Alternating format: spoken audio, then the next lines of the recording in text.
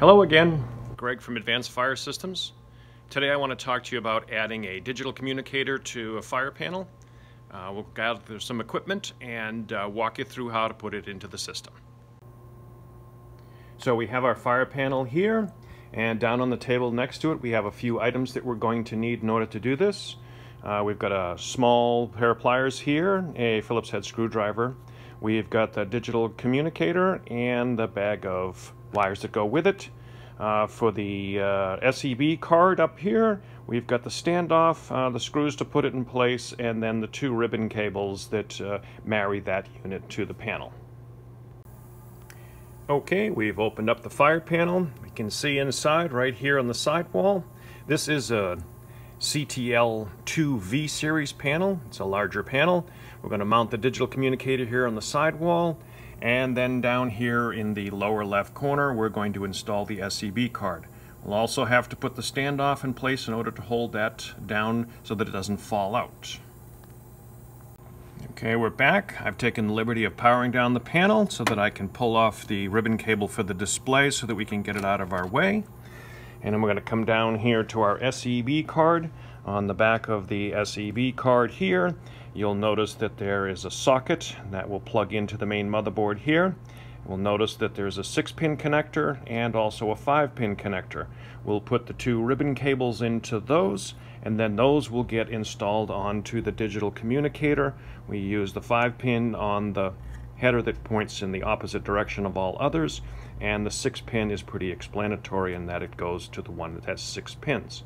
Be back with you in a moment while I'll prepare this equipment.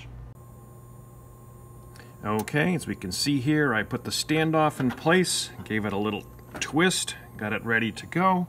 I've also got my digital communicator here, and I've got the SEB card and the ribbon cables all attached.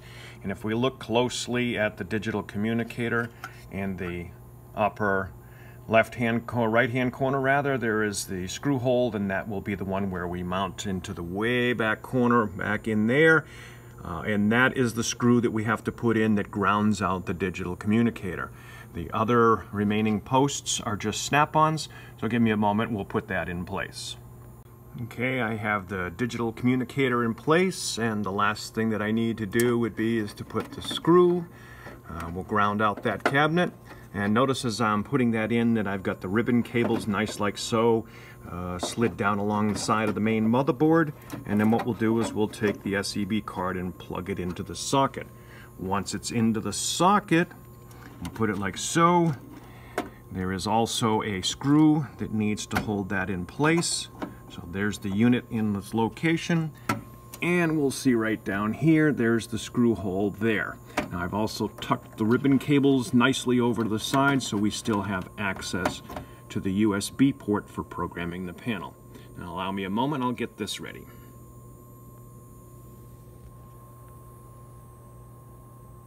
Okay, the SEB is in place, and I'm just tightening up the screw to hold it down where it needs to be so that it doesn't come out.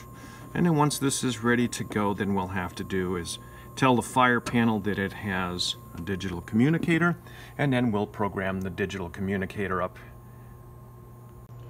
Okay, while I was working there, I took a moment to step out to my van, and I grabbed the DACT Programming unit, and I also grabbed my telephone butt sets so that I can test the phone lines. And when I say test the phone lines, just wanted to point out to you that these fuses right here, right below the phone blocks, there and there, these are actually tip and ring for line 2 and tip and ring for line 1. If you clip on your butt set into that location, you should be, when you have active phone lines, you should be able to call the central station, verify that you can get there, and get the handshake from the receiver. And that'll ensure that you do actually have phone lines all the way to the digital communicator. As you can see, I had connected on, and I called the central station, and I got the information that I needed. I'll write that down so that I know what to program the unit up, and then we'll do so. Alright, I called my central station. I have the account number, as you can see, 7705. They gave me the 2 phone lines for the receivers, And they also gave me a test time to program into it so that it tests anywhere between 5 and 9 a.m. at their request. All right, with the digital communicator all installed and the SEB card back and installed, I put the ribbon cable back in for the display, powered up my panel, and plugged in the batteries and brought my panel back online. As you can see on the inside, the digital communicator is pulsing heartbeat light, which is good. And we look at the outside of the panel, and we can see that the panel is up and running and in the normal state right now. All right, I'm ready to program my DAC. I'm going to plug in the DACT programmer, and I'm going to plug it into the 5-pin connector here on the SEB card. And when I do that, I want to watch the DACT programmer itself, and what I'm looking for is that it's the version 1.09 Magic Dialer firmware. Okay, once that's in, what we need to do is to program the time, and that would be, we'll hit the 0 for program, and then we'll program time, which is the 1 button, and we want to do the system time. Okay, and the first thing it's going to ask us is the month, day, year. Today is March 25th of 2020, so 0, 3, 2, 5, 2, 0, and you hit the command to save it. Then you can hit the clear button 1 time. Now it's asking us for the time. The time is approximately 10 o'clock in the morning, so we'll put in 1, 0, 0, 0, and again hit the command button to save it,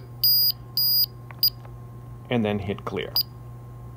So we can see that it's March 25th, 2020 at 10 o'clock in the morning. Now the next thing we need to do is to set up the test time, because they asked us to have the test time between 5 and 9 a.m. So we'll come back over here to the auto test, which I believe is option number 2. So we'll go into option 2, automatic test, test time. That's the number 1, and it's asking us for the time. So we're just going to go with 5:12 a.m. So I'll just enter the number 0, 5, 1, 2, and hit the command button. And then I'll hit the clear. So that's the time. Now the frequency defaults itself. The frequency defaults itself to 24 hours. So I'm good with that at this point. Okay. So what I'm going to do is hit the clear button a couple of times here, and we'll back ourselves out of that level. And what I need to do next is I need to program in the account numbers. Okay. So I'm going to hit one more back out, and I'm looking for the number 5, which I believe is program accounts. So I'll choose 5 for accounts and account numbers. Number 1 for the account number 1. And that again, as it was said, 7705. So I'll enter in that number. Please note that the number up here, 1, 2, 3, 4, is a default that goes into the machine. But we will enter in 7705 and hit the command. And notice how it changes it up in the upper right. So that did line 1, so we'll hit the clear. Now we'll do the 2 for line 2. Again, there's that default number, but we'll put in 7705 and hit the command. Now I'll hit the clear again. So that gets our 2 account numbers in. Next thing we need to do is we'll need to put the phone numbers in. So we see that number 2 is for the phone numbers. So I'll enter number 2, phone line number 1. So I'll hit the 1 button. When we do that, we need to enter in, and again, there's some default numbers that just go in there. Notice all the question marks, those are fine. So we knew that the number we were given for Central Station Receiver 1 is 1855 472 3950. To save it, we hit command. Then we'll hit clear. So that gets line 1 in. Next one we'll do is line 2. That number, of course, was different. 1855 472 3951 and hit command to save it. Now we'll look at that. We'll clear out of this. I'm going to go back to number 1. I'm just going to verify the number 855-472-3950, and that is correct. And notice the other one is exactly the same except it's 3951. So we'll clear. We'll look at number 2 and verify the number 855-472-3951. So we're good with the numbers. Now the only thing we need to do beyond that is to set the line control. So we'll back up a couple of times. And what we're looking for is phone control. So that is 3. So we'll hit the 3 button. So phone line 1, so we'll hit number 1. And currently it's defaulted at SIA. We're going to use contact ID for our central station because that's what they asked us. And notice that the 3 was contact ID. So if I hit the 3 button, followed by the command, the area in the parentheses in the upper right corner changes to contact ID. So line 1 is set for contact ID. Now the next thing we'll do is hit the clear. We'll do this for line number 2. So 2 is currently at SIA, so we'll hit the 3 button, hit the command, and you can see it changed to contact ID. Okay, so that takes care of that. Now what we're done, we've taken care of all of that information. So the last thing we need to do is to back completely out of programming. So we'll hit the clear button 3 or 4 times, maybe even 5. Heard the triple beep, and it's all done. Just simply remove the cable for the DACT programmer. Okay, our digital communicator has been programmed. Now what we need to do is tell the fire panel that it has a digital communicator attached to it and that it's going to send the data stream of contact ID, and we're going to use contact ID by point, to the digital communicator. So what we need to do is to get into programming. You will need to know your password. Mine, I just defaulted it at 1111. But again, you know what your password is. So the way we do, we'll come in and hit menu, and then we'll hit 6 for program,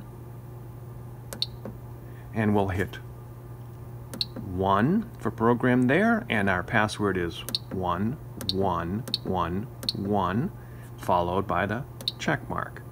You'll know that you're in programming. If you look down here, you'll see that the programming light has turned on. So we're in programming, and where we need to do is we need to go to the next menu. Now the next menu is already highlighted, so just simply hit the check mark, and we'll go to the next screen. And what we want to do is we want to go to setup on the next screen. So I'll hit the up arrow, and then we'll hit the check mark, and we'll enter into setup. Now in setup, you scroll down, it's like 8 or 10 down in this menu, and you'll see that it says DAC. And right now the DACT will actually have a X mark in its location. And what we're going to do is find that, and there it is popping up, and highlight that level. Now there are 4 options under DAC. Of course it's the X. Next one will say external. We hit it again and it'll say contact ID by zone. Notice that it says zone. We don't want zone, we want by point.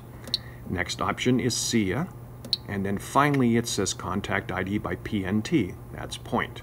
We're all set with that. All we have to do is hit the escape button 3 or 4 times. Then we'll go up and hit the 3 button to exit, followed by our password. And hit the check mark. We are out of programming, and we can see all the lights are off, and the system is back to normal. And that's all we have to do in order to put that into the system.